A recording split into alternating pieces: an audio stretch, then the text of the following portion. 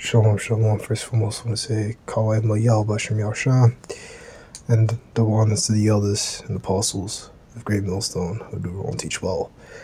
Ecclesiastes 11 and 9. Rejoice in young man in thy youth, not thy heart cheating the days of thy youth, and walk in the ways of thine heart, and in the sight of thine eyes. But know thou that for all these things the Most High will bring thee into judgment.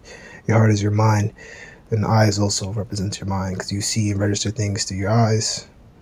Through your mind, but your eyes are just a tool through which your mind is able to experience the world, right? Like people who have, like blindness and stuff, they still have a mind, they can still like understand and process information. However, they don't have eyes, they don't have the ability to use their eyes, or the ability to use their eyes to the fullest capacity. So to get into this, right? Solomon is not saying have a complete do as I will spirit, which is completely pushed on to society.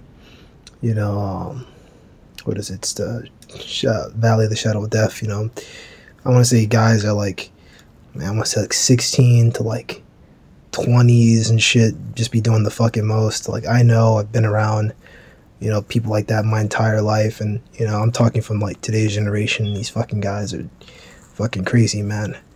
And things like that. You guys know the deal. If you ever taken a bus or a train, you see the fucking youth just doing the fucking most. Right? So Solomon's not saying do that, but if there's anything you want to do, like if you want to have a business or do this, do that, go ahead. If you want to get in good shape, go ahead, right? Whatever. But don't, put these things above the truth, and don't go out here committing crimes or just doing dumb shit. Because for all these things, the Most High bring you to judgment. Because you're still under the law, okay? We're all under the law.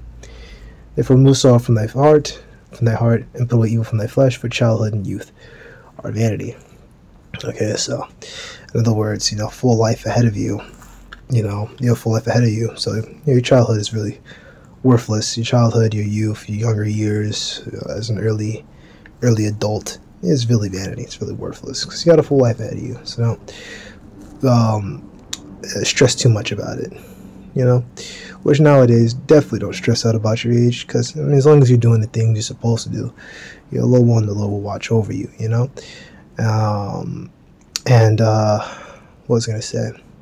It didn't really matter about that either. It didn't really apply to us like that, because nowadays you're not gonna get to 30 or 40. Like if you're like 22 or whatever, you're not gonna be in this place for like 20 fucking years, man. Like this place is going down, man. Just look at the news, man.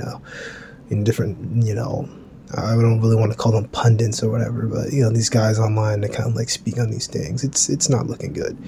All right, so that's pretty much your shalom.